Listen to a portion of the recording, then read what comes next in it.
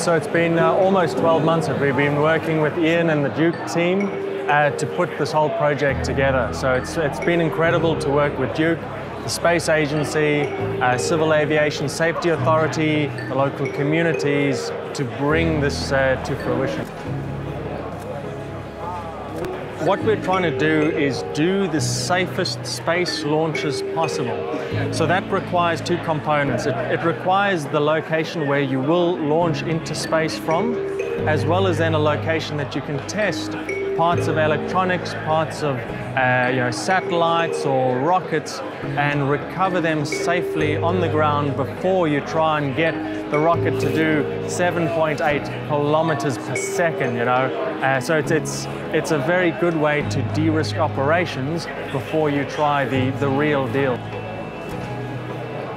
So DEWC Systems has been working on small electronic warfare systems for deployment on cube satellites. Now this is a breakthrough, and the activity that we're doing with Southern Launch is a major step towards proving our capability to develop these miniaturized sensors.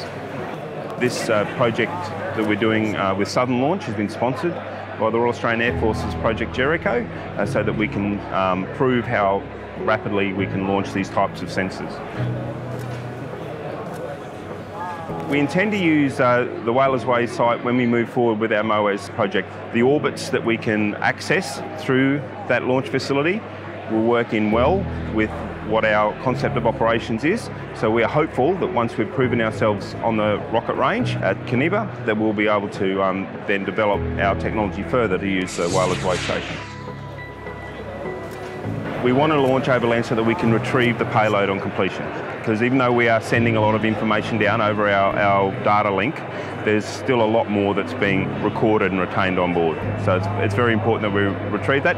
And we're also very keen to see what the state of the systems are on board after the launch.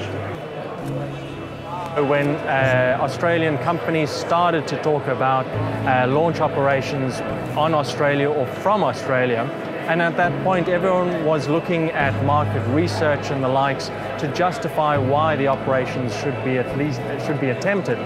Now we're looking at multiple contracts, and having a space agency creates a focal point for both international and domestic companies to come together and have those very important discussions around how their unique capabilities can come together and create something far greater.